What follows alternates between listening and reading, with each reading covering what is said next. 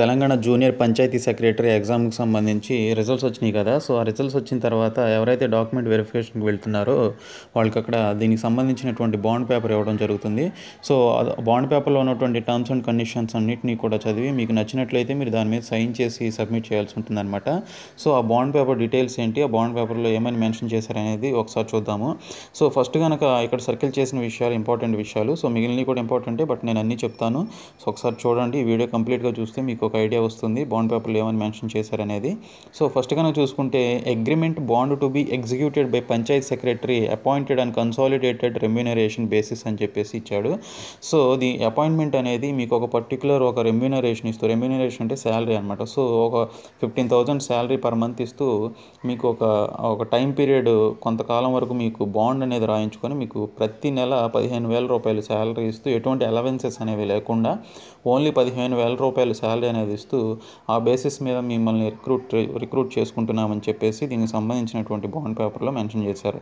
So ఇక్కడ ఉన్నటువంటి blanks అన్నీ కూడా మీరు ఫిలప్ చేయాల్సి ఉంటుంది. ఆ తర్వాత ఇక్కడ అండర్లైన్ చేసింది కదా, సో ఏమనంటే where as the said appointment as junior panchayat secretary will be for a period of 1 year అని చెప్పేసి ఉంది. సో జూనియర్ పంచాయతీ సెక్రటరీకి సంబంధించినటువంటి పీరియడ్ వచ్చేసి ఆ బాండ్ పేపర్ పీరియడ్ 1 year అనమాట.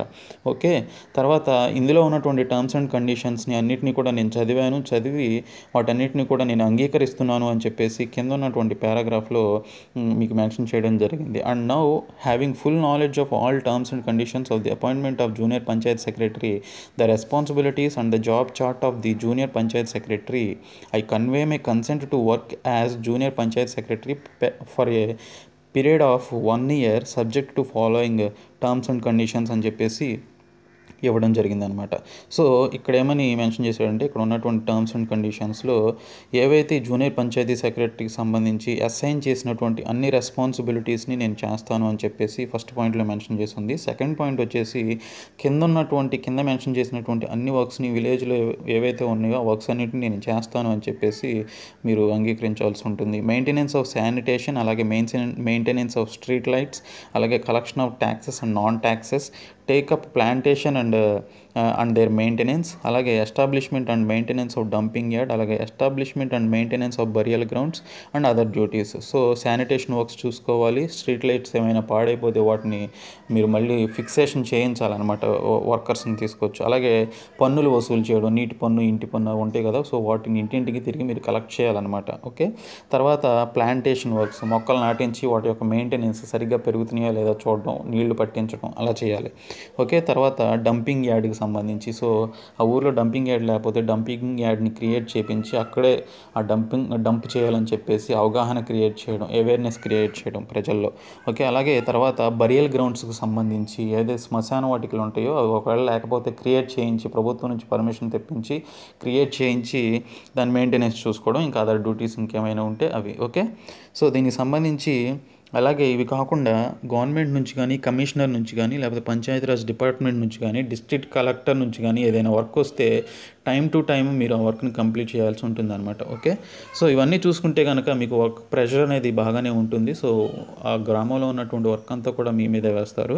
సో ఇంకా కనుక చూసుకుంటే ఇక్కడ శాలరీస్ విషయం గురించి పర్టికులర్గా మెన్షన్ చేశాడు. లాస్ట్ 4th పాయింట్ కనుక చూసుకుంటే during the period of probation I shall be eligible for remuneration of ₹15,000 only per the month and shall not be eligible for any other allowances or monetary benefit. ఎటువంటి allowances అనేవి ఉండవు friends. Okay, allowances ఏమి ఉండవు, PF, DA, HRA, DA ఇవేమి ఉండవు అనమాట. Okay, so only ₹15,000 మాత్రమే మీకు శాలరీ ఇస్తారు. సో ఆ శాలరీతో మీరు సరిపెట్టుకోవాలి ఆ ప్రొబేషన్ పీరియడ్లో. నెక్స్ట్ వచ్చేసి చాలామంది ఇక్కడ అడిగిన క్వశ్చన్ ఏంటంటే ఇది ఇన్ కేస్ మనం పర్ఫార్మెన్స్ సరిగ్గా లేకపోతే మనల్ని తీసేరా. ఇక్కడ మెన్షన్ చేశాడు అనమాట, my agreement will be renewed every year based on annual evaluation of performance which will be assessed in accordance with the guidelines issued by the government on the basis of Telangana Panchayat Raj act 2018. Okay, మీ యొక్క పర్ఫార్మెన్స్ని బట్టి మీ యొక్క ఏదైతే ఈ bond ఉందో అది every year అనేది renewal చేస్తూ ఉంటారనమాట. ఓకే, సో అది that's depends upon your performance. So మీరు వర్క్ ఏ విధంగా చేస్తున్నారనేది చూసి దాన్ని బట్టి మీ యొక్క అగ్రిమెంట్ని కంటిన్యూ చేస్తూ ఉంటారు. If my performance as a junior Panchayat secretary on consolidated remuneration basis is found not satisfactory during the probation period, my services could be terminated at any time without assigning any reasons there of. In case me performance కనుక బాగోకపోతే, సాటిస్ఫాక్టరీగా లేకపోతే, మీకు ఎటువంటి intimation అనేది ఇవ్వకోకుండా, ఎటువంటి information లేకోకుండా మిమ్మల్ని జాబ్లోంచి terminate చేసేస్తారు. ఓకే, సో మీరు అడిగే హక్కు కూడా లేదనమాట ఎందుకు తీసేశారని. సింపుల్గా మీ పర్ఫార్మెన్స్ బాగోలేదు అందుకే తీసేసామని చెప్తారు అంతే. ఓకే, తర్వాత as junior Panchayat secretary I'm willing to work in any of the గ్రామ Panchayat in the district and reside in the గ్రామ Panchayat head quarters concern. So నేను ఎక్కడైనా పని చేయగలను, గ్రామ పంచాయతీలోనైనా హెడ్ క్వార్టర్స్లో అయినా ఎక్కడైనా పనిచేస్తాను అని చెప్పేసి మీరు యాక్సెప్ట్ చేయాల్సి ఉంటుంది. I'm aware that the working hours of the junior Panchayat secretary appointed shall be the same as that of regular Panchayat secretaries working in the department. దీని మీనింగ్ ఏంటంటే ఎవరైతే సీనియర్స్ కానీ ఆల్రెడీ ఉన్నటువంటి గవర్నమెంట్ ఎంప్లాయీస్ ఎవరైతే ఉంటారో సో వాళ్ళలాగే సేమ్ వర్కింగ్ అవర్స్ నాకు కూడా implement అవుతాయి, నాకు కూడా వర్తిస్తాయి అని చెప్పేసి యాక్సెప్ట్ చేయాలి. సో వాళ్ళు ఎన్ని అవర్స్ వర్క్ చేస్తే మీరు కూడా ఎన్ని అవర్స్ వర్క్ చేయాల్సి ఉంటుంది. ఓకే, తర్వాత I will attend all the meetings called for by my superior at any time and provide such information as may be required. Okay, so మీటింగ్స్కి ఏ టైంలో పిలిచినా సరే వెళ్ళాలి. Any time you have to be there at any time అని చెప్పేసి ఇక్కడ ఇవ్వడం జరిగింది. So okay, తర్వాత 10th పాయింట్ కనుక చూసుకుంటే as junior panchayat secretary on consolidated remuneration basis I will be eligible for casual leave only. మీకు ఓన్లీ క్యాజువల్ లీవ్స్ మాత్రమే ఇస్తారు. ఏదైతే ఈ రెమ్యూనరేషన్ బేసిస్ బాండ్ ప్రకారం ఇది ఏదైతే కన్సాలిడేటెడ్ రెమ్యూనరేషన్ బేసిస్ ఉందో దాని ప్రకారం మీకు ఓన్లీ క్యాజువల్ లీవ్సే ఇస్తారు, అదర్ లీవ్స్ అనేవి ఇవ్వడం కష్టం.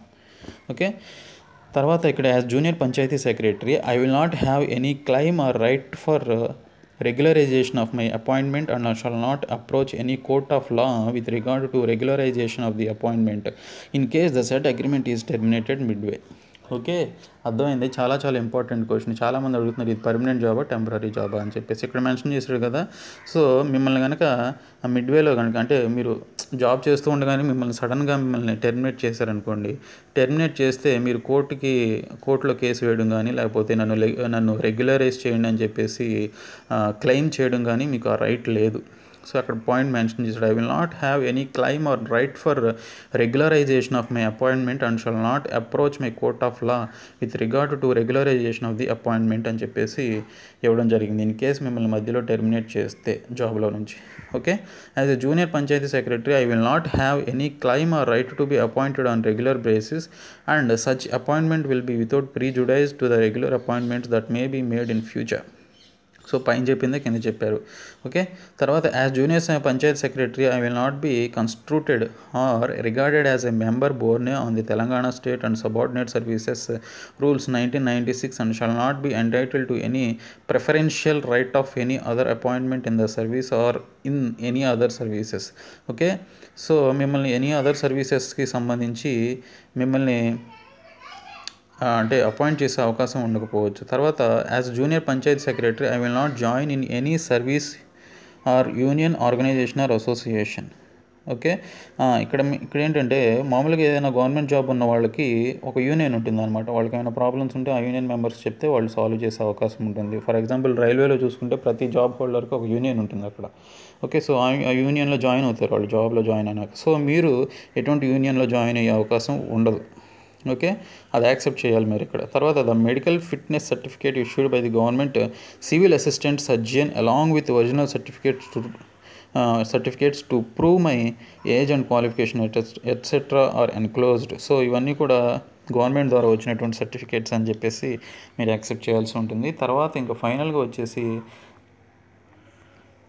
ఇక్కడ సేమ్ మ్యాటర్ ఇందాక చెప్పిందే ఉంది. సో కింద ఉన్నటువంటి in witness there four I here by లే my hands on this bond and accept agree and abide by the terms and conditions mention there in on this day dash of dash అని చెప్పేసి 2018 2 blanks ఇచ్చాడనమాట. So ఆ రోజు ఆ year అని చెప్పేసి మీరు డేట్ మెన్షన్ చేయాలి. సో ఇవన్నీ కూడా నేను యాక్సెప్ట్ చేస్తున్నాను అని చెప్పేసి ఫైనల్గా మీరు సిగ్నేచర్ చేయాల్సి ఉంటుంది. చేసి డేట్ మంత్ అవన్నీ వేసి తర్వాత విట్నెసెస్ ఏమైనా ఉంటే వాళ్ళు ఏమి అడిగితే విట్నెసెస్ అవి సబ్మిట్ చేయాలి. ఓకే ఫ్రెండ్స్, సో ఇది బాండ్కి సంబంధించినటువంటి కంప్లీట్ డీటెయిల్స్ ఇవి. ఓకే, మీరు ఎవరైతే డాక్యుమెంట్ వెరిఫికేషన్కి వెళ్తున్నారో వెళ్ళబోతున్నారో వాళ్ళందరూ కూడా ఈ బాండ్ని మీరు చదవాల్సి ఉంటుంది. క్షుణ్ణంగా జాగ్రత్తగా చదివి మీరు ఫిలప్ చేయాల్సి ఉంటుంది అనమాట, సైన్ చేయాల్సి ఉంటుంది, యాక్సెప్ట్ చేయాల్సి ఉంటుంది. సో అందుకే చాలామంది డ్రాప్ అవుతున్నారని తెలిసింది నాకు. కొంత వచ్చినటువంటి ఇన్ఫర్మేషన్ ప్రకారము చాలామంది డ్రాప్ అవుతున్నారని ఒక ఇన్ఫర్మేషన్ వచ్చింది. సో అందువల్ల వేకెన్సీస్ మిగిలే అవకాశం ఉంది. అందువల్ల సెకండ్ ఛాన్స్ ఉంటుంది అని చెప్పేసి నేను ఒక వీడియో చేసి పెట్టాను. సెకండ్ ఛాన్స్ ఉండే అవకాశం ఉంది అని చెప్పేసి ఇంకా కొన్ని కారణాలు కూడా ఉన్నాయి. సో దానికి సంబంధించినటువంటి వీడియో కూడా చేశాను. ఎవరైనా చూడని వాళ్ళు ఉంటే చూడండి. సో ఇది ఫ్రెండ్స్ బాండ్ పేపర్కి సంబంధించినటువంటి విషయాలు. సో ఈ వీడియో కనుక మీకు నచ్చినట్లయితే బేస్కి కాంపిటేటివ్ అడ్డా ఛానల్ సబ్స్క్రైబ్ చేసి పక్కన ఉన్న బెల్ ఐకాన్ని క్లిక్ చేయండి. అలాగే ఈ వీడియోని మీ ఫ్రెండ్స్కి షేర్ చేయండి friends. Thank you so much.